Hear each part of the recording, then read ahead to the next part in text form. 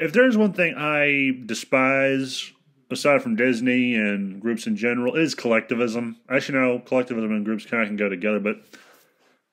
And I think one of the reasons, and it should be pretty apparent if you've watched Hot Fuzz, why, and because the background should be given away what this is about, which is the whole the greater good argument.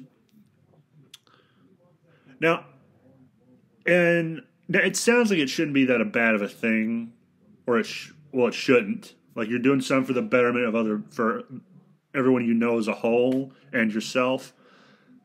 The problem is the greater good, I would argue, can be used, and I believe another YouTuber talked about this, the foundation of something. But you can actually use the greater good to justify some really fucked up shit. I can name two events, specifically. One from communist Russia, the other one from Great Britain when William the Orange was still alive.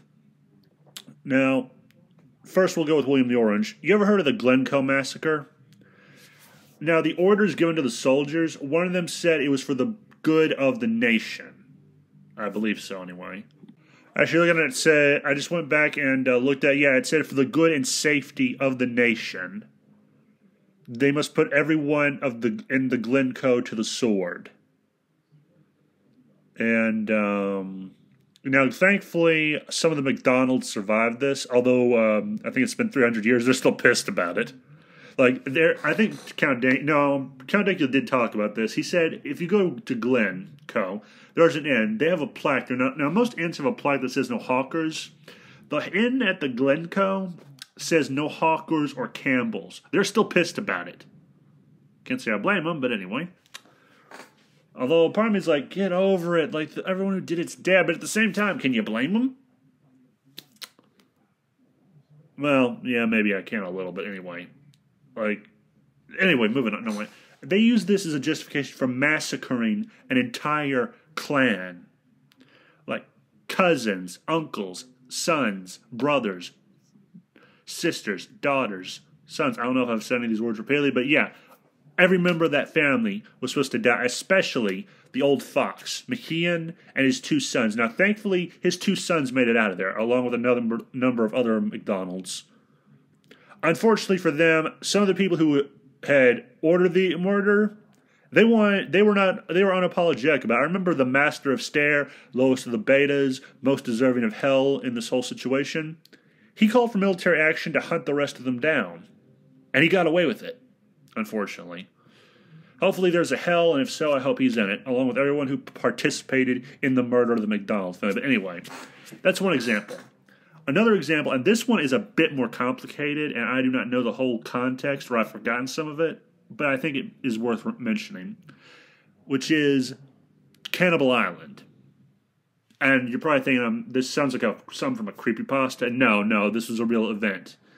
There was an actual island that the Soviets sent a bunch of people to, and it eventually became known as Cannibal fucking Island. Otherwise known as the Nazino tragedy. Now, these people were all rounded up. They were all people who either did not have passports on them because this was a big deal at the time. Like, you'd actually have to go into the research of like what was going on in Russia at the time for you to fully understand this. But there was that. And on top of this, the NKVD had quotas for the police officers of people they needed to have arrested by the end of the week or month or year. So the police were desperate to round up anyone that they could for any reason under the sun. One example was a girl, a little fucking girl. Her mother had a passport for both of them. She had her daughter wait in one spot while she got some food from a stand. When she got back from the stand, her daughter was fucking gone. And you're probably wondering what happened. Nazino happened. She was shipped off there. And,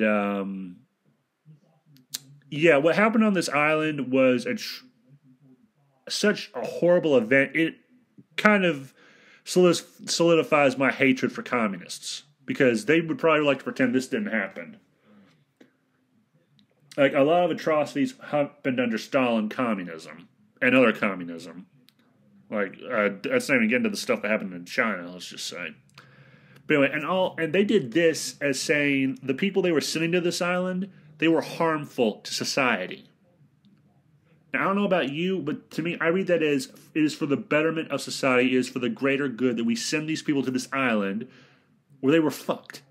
They, like, gangs started to form on the train ride to the island. Or was it a boat ride? One of the two. And rations went down pretty fast, shit went downhill real fast, and these people resorted to cannibalism. They would kill each other and eat each other. And all this happened because of the greater good. Now, I am simplifying the fuck out of this situation. It is kind of complicated, from what I remember. So if you want to call me out on this, please research Nazino Island and come back to me and tell me how I'm wrong on this. But you can justify doing some really fucked up shit for the greater good. And I know this is probably a dark subject to talk about, but it was either this or fan fiction for this vlog, and I couldn't decide which. And fan fiction, I'm starting to regret not doing it on that one, because that one at least can be funny. But anyway. Well, depending on your sense of humor. And the Nazino tragedy, and it was fucked up on so many ways, and lots of people disappeared in Stalinist Russia. Like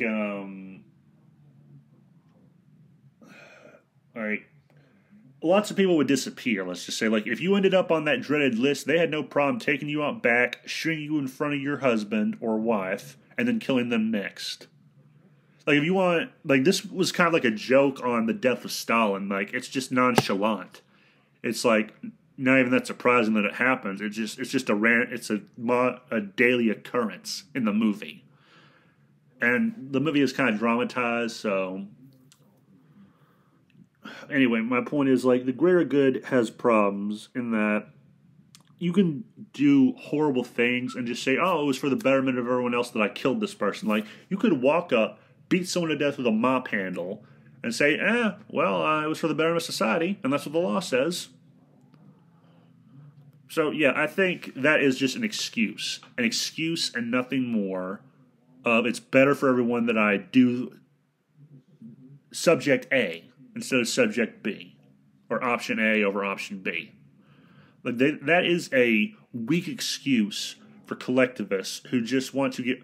And here's the thing about groups and collectivism that I hate the most. It's either you're in the in group or the out group. And I know if you are in the in group, there is nothing but boon for you. But if you are in the out group, they will discriminate against you, fuck with you, and make your life miserable because you are the other.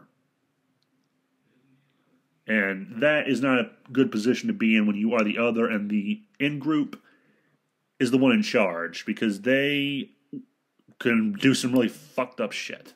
And I'm probably using the word fucked up too much. But, yeah. So that's all I wanted to say on this is, the greater good is an excuse. Nothing more. I hate to get political on this one, but, actually, no, I don't mind. The left and the right, I think they would kill people if they thought they could get away with it and justify it as, it was for the betterment of the country or the future. Leftists, they have no problem calling you every horrible thing they can think of. A racist, a sexist. That depends on the day. You might be right with me. Hard to say.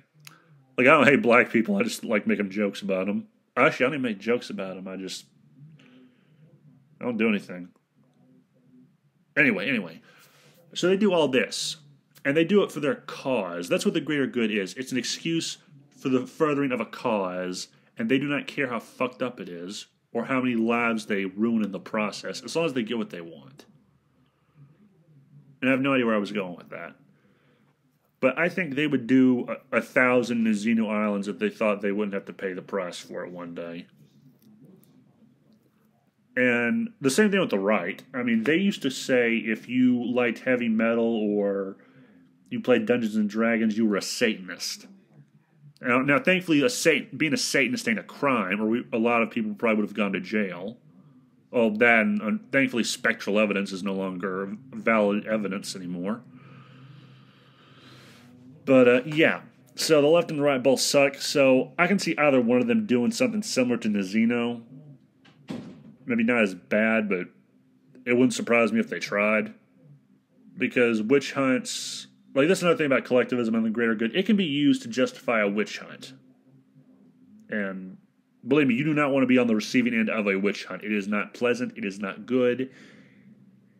It is by far one of the worst things you can go through. You will have your life destroyed for nothing. Basically, the thing that McCarthy is accused of inciting, other people have done. Now, McCarthy, you could maybe excuse away because it turns out there were actual communists in America when he was doing his shtick, and his hand was kind of forced. But, yeah, I have no idea where I was going with that. It really went off the reservation after I brought politics into it. The point is, it's a bad idea. The greater good is a very bad idea, an excuse and nothing more for people who have no real brain cells working upstairs. Or that people use to justify the things they've done because they didn't want to argue against it at the time, or they couldn't. Or, in general, it's just an excuse and nothing more. And anyone who uses it can go straight to hell. Because there's some things that nothing can be worth doing. Like, there's some times where murder is justified, but then there are other times where it was avoidable. You just chose to do it because you felt like it, or you wanted to.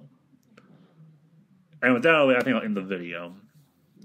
I actually planned on writing this out, but kind of didn't know where to go with the writing, so I just decided, you know what, go off the cuff with this one, and the results varied, let's just say. Anyway, that's the video. Have a nice day, and remember the game was rigged from the start. God, I need some Coke. And by that I mean cola.